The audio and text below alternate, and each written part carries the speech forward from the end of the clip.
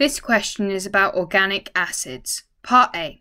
Lactic acid shown below has two functional groups. Lactic acid reacts with bases and with many metals. 1. An aqueous solution containing 1.125 grams of lactic acid is reacted with an excess of magnesium producing hydrogen gas. 2. The excess magnesium is removed, the water is evaporated, leaving a white solid A. Part 1. Name the type of reaction of lactic acid with bases and with metals. The type of reaction with lactic acid and bases is known as neutralization. So we're going to write this on the answer line provided. Then the type of reaction with lactic acid and metals is known as a redox reaction. So we're all going to write this on the line below. To get the mark for this question, you must have both reaction types correct. Part 2. Calculate the volume of hydrogen gas produced, measured at room temperature and pressure. So we're going to start by working out the number of moles of lactic acid. We're going to do this using the equation triangle, mass divided by moles times relative formula mass. So we've been given the mass of lactic acid, and that is 1.125 grams. We're going to divide by the relative formula mass. So the relative formula mass, we can start by counting the number of carbons. We've got 1, 2, 3 carbons in lactic acid. So we're going to have 3 times 12.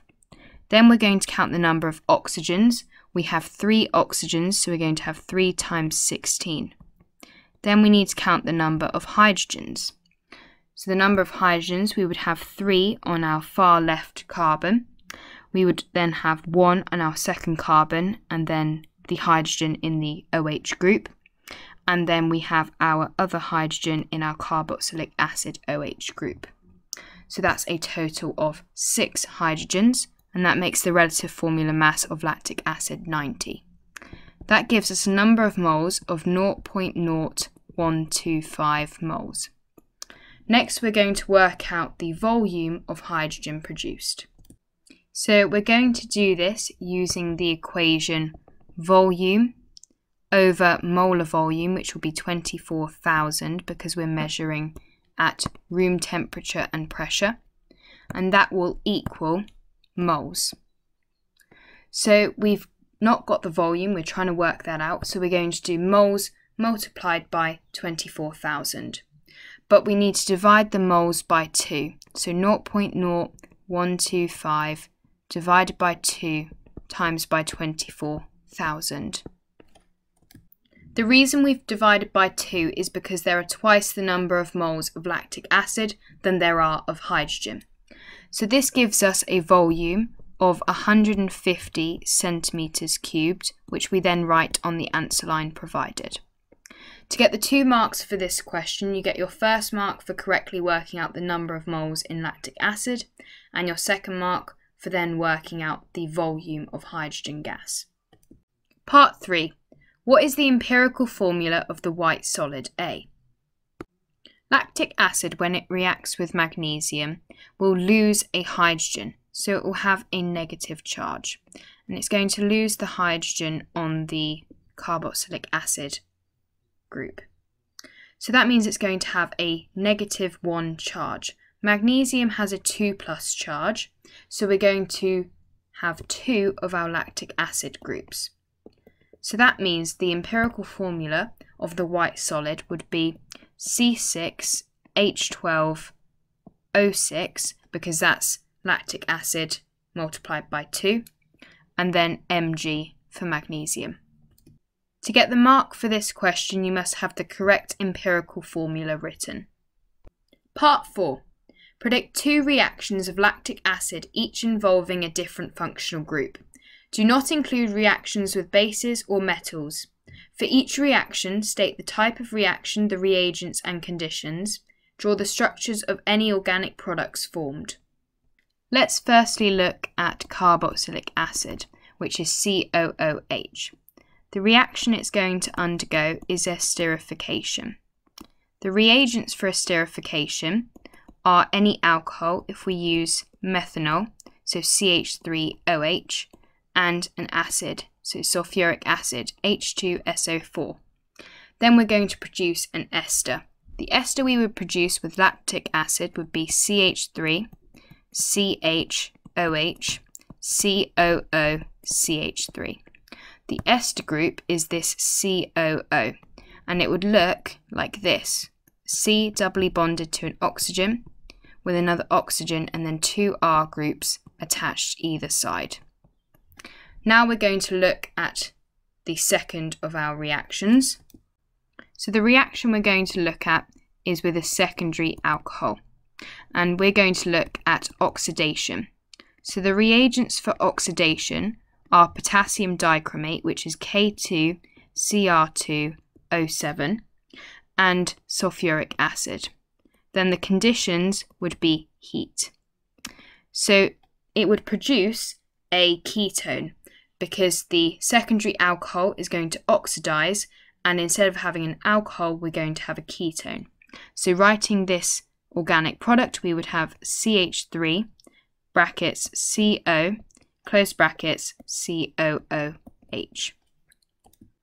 To get the marks for this question, you get your first mark for having the reagents and conditions of esterification, your second mark for having the correct organic product of esterification, your third mark comes from the correct reagents and conditions for oxidation, and the fourth mark is from having the correct organic product for oxidation.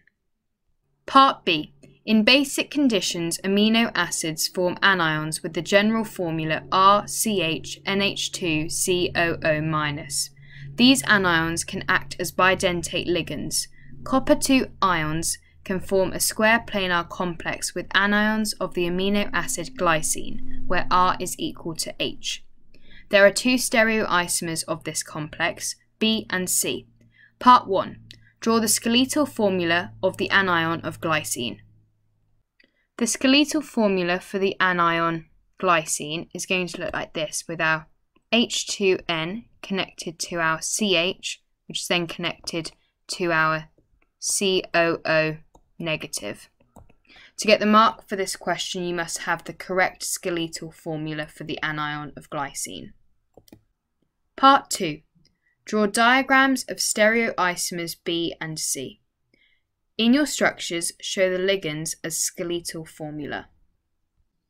On each stereoisomer, we're going to have a copper and two ligands. So with the ligands, the nitrogen is going to bond to the copper. Then we're going to draw the skeletal ligand, and then we're going to have the oxygen also bonding to the copper. We're going to have the nitrogens at 90 degrees from each other, and then the skeletal ligand we finish off. Then the stereoisomer, we will also have the copper in the centre with our 4 bonding points, and we have the oxygens opposite each other and the nitrogens opposite each other. Then we need to draw the rest of the skeletal ligand, so our carbonyl group connecting to our nitrogen with our carbon chain, carbonyl group connecting to the oxygen. The reason why the complexes look like this is because we're told in the question we're going to have a square planar complex, and you have the O-, which has a lone pair that can bond to the copper, and a nitrogen on the NH2 group that also has a lone pair that can bond to the copper. And so this is the square planar complex structure and the stereoisomers of this complex structure. For this question, you get a mark for each stereoisomer that's correct, so a mark for B and a mark for C. Part 3. Anion ligands of the amino acid alanine, where R is CH3, would be expected to form more than 2 square planar stereoisomers with copper-2 ions. Explain this statement. The reason for this is because alanine has a chiral centre. To get the mark for this question, you must say that alanine has a chiral centre or chiral carbon. The reason why a chiral centre means you're going to have more than 2 square planar stereoisomers is because with a chiral center, this means that you can have mirror image stereoisomers, so reflections of our square planar stereoisomers, and these will be additional stereoisomers and therefore more than two. Part C. Methanoic acid is added to water. An acid-base equilibrium is set up containing two acid-base pairs. Suggest a mechanism for the forward reaction in this equilibrium. Your mechanism should use displayed formulae and curly arrows and show all species present at equilibrium. If we start by drawing methanoic acid, so we have our carboxylic acid group and we're going to separate our OH, and then we've got a hydrogen as our R group. Then we're going to draw water, and water is going to have a lone pair on the oxygen. There will then be a curly arrow from the middle of the lone pair on the oxygen to the hydrogen of the OH group in the carboxylic acid of methanoic acid. A general rule for curly arrows is one in, one out. So then there's going to be a curly arrow from the bond on the OH to the oxygen. That's going to produce C double bond O, O minus because we're losing a hydrogen, and then our hydrogen R group remains the same. Then we're also going to have O plus with 3 hydrogens attached to the oxygen. To get the marks for this question, you get 1 mark for having the correct reactants and products, and 1 mark for having the correct curly arrows.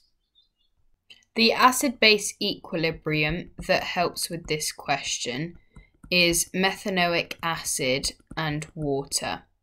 So it produces the equilibrium where we have HCOO minus and H3O plus.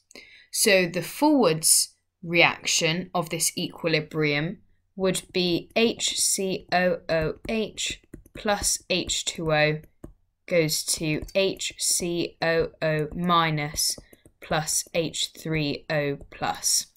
And that's what we've drawn in the mechanism here. Part D. Information about monobasic organic acid D is shown below. D reacts by both electrophilic substitution and electrophilic addition. The molecular formula of D is CXHYO2.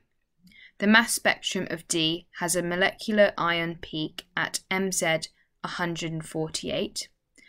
The carbon NMR spectrum of D contains 7 peaks. Determine and draw a possible structure for D. Explain your reasoning from the evidence provided. The first thing we need to spot with this question is the fact that it has electrophilic substitution. In order for something to undergo electrophilic substitution, it must have a benzene ring. So we're going to jot this down as one of our justifications. Then we need to spot that we've also undergone electrophilic addition. For something to undergo electrophilic addition, it means that it's an alkene. Alkenes have the general bonding, C double bond C. Now we need to work out the molecular formula. So we're told it has the general structure of CXHYO2. So we know already that we're going to have a benzene ring, and we're also going to have a C double bond C, but we're also told in the question we've got a monobasic acid, so that means we're going to have a carboxylic acid group present. So that means our molecular formula is going to be C9H8O2. Writing or drawing the structure for D, we draw our benzene ring, then we're going to have our carboxylic acid group attached and our alkene group. Now we need to check that we have 7 peaks on a carbon NMR spectrum. So if we label the carbon environments, we have 1 in our carboxylic acid group, 2 at the top of the benzene, and then benzene would be symmetrical, so you would have 2 3s, 2 4s, 5 at the bottom, 6, and then 7 on our alkene group. So we have checked that we've got 7 peaks. To get the marks for this question, you get 1 mark for saying that electrophilic substitution means there's a benzene ring. Your second mark comes from saying that electrophilic addition means there's an alkene group. Your third mark comes from writing the correct molecular formula and identifying that you've got a benzene, an alkene and a carboxylic acid group. Your fourth mark comes from drawing the correct isomer of D, or the correct structure of D. And then your fifth mark comes from identifying that you have 7 peaks on a carbon NMR spectrum.